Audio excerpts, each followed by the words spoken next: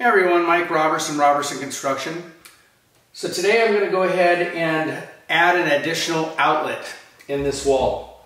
And what we'll do is we'll cut a hole open in the drywall. It'll be a remodeling box, and that is a box that has flaps on it, that when you cut the opening you can slide the box in, screw these down, and they grab the back of the drywall. Prior to putting that in, we'll pull the Romex back through it and then set the box in and put an outlet on it. Now this is considered that it's new. The power is already off, verified. It's maybe not even connected at the panel. This is for doing a new box. Again, I'll show you after this, if it was already in and you were going to change a receptacle out from one you already had, what you would need to do and the steps you need to take. But for this video, brand new Romex coming in. It is not connected at the panel. This is all dead. Okay, I know I want to put the outlet right here. I've already measured up, matched the other outlets in the room, and I want to put it in this area. I know that the bottom is right here. That means I want to put it in, and I know the outlet, the box itself, when you look at the box is on a size, I'll show you here, when you come across, it's 3.5 from this point, which is the highest point, to, you need to go to the highest point on the other side, which is actually 3 3/4. The highest point. If you don't cut to the highest point, the box won't fit. So what I can do is, if I know that this is the center that I want, this is where I'm going to put the box, and here's the center, then I'm going to go ahead and just take a little saw and cut it right here and try to hit the stud, and then I'll go ahead and draw a straight line. Okay, so I took a saw and I put it here and cut into the wall up against the stud. Just carefully, again, you don't know if there's any electrical. I know I already pushed some electrical in here and it's wound up, but you get the stud. Then what I would do is take my level and I will put it on here and just, you can take a level or a square or something just for a straight edge. Okay? And then we know that I need 3 3/4, and the bottom of this was here, so we'll go up 3 3/4. We'll make a mark there. And then what I'll do is I just use my square.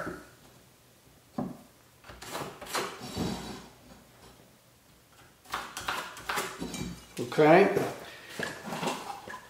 and then you'll want to measure. You'll want to measure the box. It's 2 and 5. Well, let's go with 2 3/8 actually, because we don't have to be really tight. So we'll come over 2 3/8 here, and again, I'll just use my square. Doesn't have to be perfect.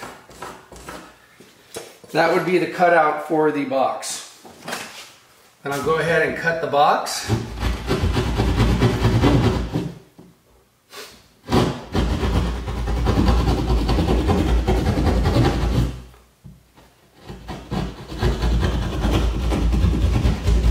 And these boxes, and the remodeling boxes, you can put them up against a stud, but you can also put them out in the middle of a wall. On the last one, you cut with a knife or push in so you don't rip the paper. So we cut this, we need to pull the wire through. So we got to get the wire, I can see it in the back. And what we'll do is we'll get the box ready.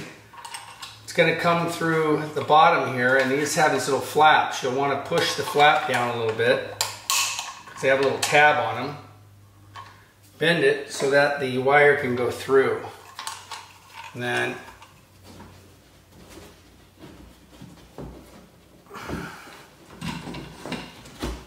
okay, and we'll put that wire in. And then you want to get these things and screw them in. One thing you need to do is make sure that the tabs have already started and they're forward of the box. If not, you'll just keep spinning the screw and it won't grab. But the little tabs that flap, they need to be forward on the box.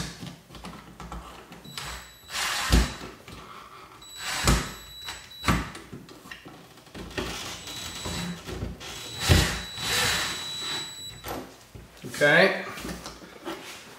So that's nice and tight. And then what I usually do is I'll strip the wire. I'll just cut the sheath.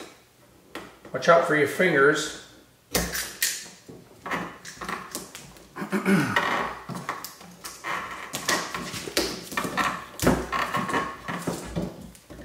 I take it down a little to where I cut it, hack it off. I still got at least 6 inches from there.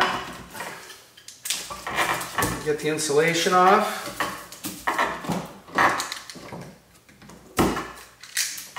Just be careful when you're hitting with the knife or you don't cut into the wires. This didn't cut into the wires. So now I have these nice long pigtails here. Okay. So then what I'm going to do is, I don't need that much coming out. I'll probably just go about 3 inches. So I'll chop off here.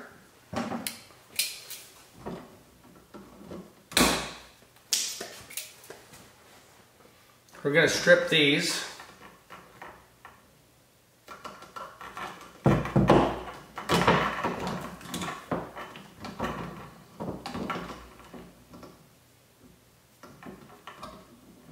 I'm going to leave it just enough to where I can go ahead and turn these around on the screw.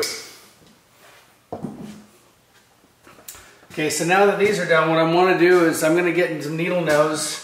You don't have to use a needle nose. I can use my other cutters. Some of these actually have a hole in them. You can grab this and twist it. That.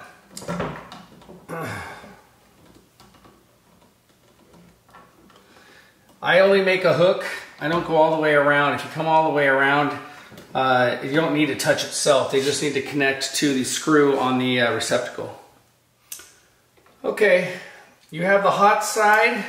This is here, it's on the right for me, the gold, and then you have the ground side, and then on the ground side, or the white, the common, you also have the ground wire. I'm going to put the ground wire on first, and the way, if you know the screws are going this way, and if you put it this way, you can pull it out, right? So you want to turn it so that when it's on, it goes under that notch, and it turns with the opening, so it sucks it down. You can do it by hand, or you can use one of these, just don't over torque it. And that holds it down inside. You can do a little bit more if you want, which I'll show here in case you don't think it's going to hold. You can grab this and just kind of cinch it down a hair more, like that. And the reason why I put the ground on first is because I can manipulate this around. The ground wire is usually smaller than the hot and the common. So I'm going to put the common on first. It's again on the opposite side. And these are branched. If you see this little brass part in here, they're actually branched, which means if you put it on one, it's going to make them both hot. Sometimes you'll run these separately in case you have a light switch on one and you're not going to have them both hot at the same time. You'd snap that off. But we're not going to snap that little piece off. We'll leave it. So it doesn't matter whether you put it on the bottom here and you put it on the top over here, or you put it on the bottom and the bottom. Those are branched together. They're going to give equal electricity. So we'll put it over here, and again, it's spinning that way. So we'll slip that on.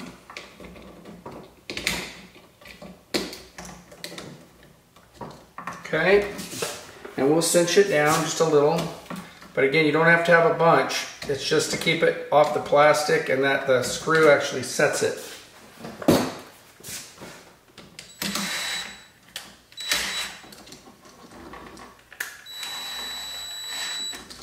Okay. And now again, I didn't mention this. The reason why I'm using those is these don't come off and they have a good connection. On the backs of these, they also have where you can push in 14 gauge. This is 12, this is gonna work. But you can put in 14, you can push 14 here. But those can come out and they corrode and they only touch a little bit. They don't give a full connection sometimes and you might have a failure. So if you use the screws that are supplied on the sides, that's much better, a much better connection. The other thing is, if you're not gonna use one, go ahead and screw the other one all the way down in so it's not sitting out, so you don't have any other wires or maybe some kind of a piece of metal, something connect and actually hit it. So we'll go here on the other side, put that in, we'll cinch it down. Okay.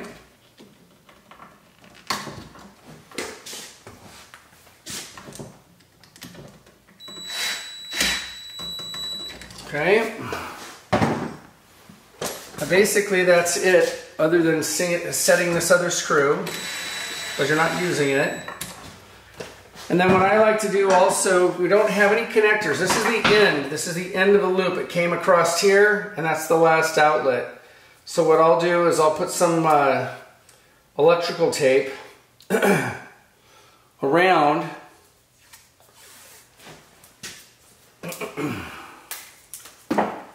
right here to cover. So I'll wrap it across here. Now again, you don't have to do this. I don't know. It's the way I was taught by my father. If he was still alive, he'd at least like that I was paying attention. Okay, so we basically put it across, wrap it back around, just a couple, and cinch it down so it covers those. And then you're going to carefully push these inside. You don't want to put a bunch of tension on them, and you kind of want to just walk them in together. Get them to the back, and then bring it like that. And then make sure your ground's on the bottom. I've seen a bunch of different things on videos where people are having those on the top or at the bottom. It should be on the bottom, but typically for residential. We'll screw these in.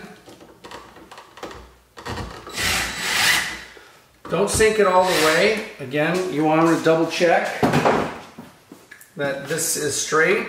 And again, we all know that this is not hot right now. There's no electricity going to it because not to the panel. So you can grab this. But if this wasn't, you double check, and I'll go over that on the next video about checking your panel, making sure everything's off.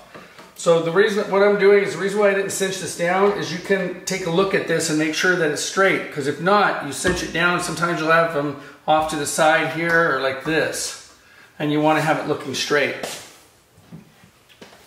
So you'll continue putting it on.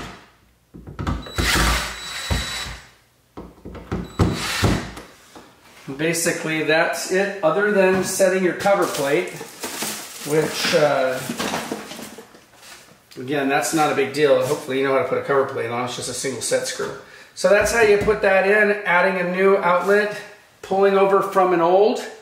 Same thing, if you pulled it over from the old one, you'd pull the old one out, run the wire to it. Now you'd have the wires coming out from the old and from the new. You'd cut a pigtail, another little piece of wire for each one. You put the three of them together with a connector, typically larger side, red, because you're running 3 into it.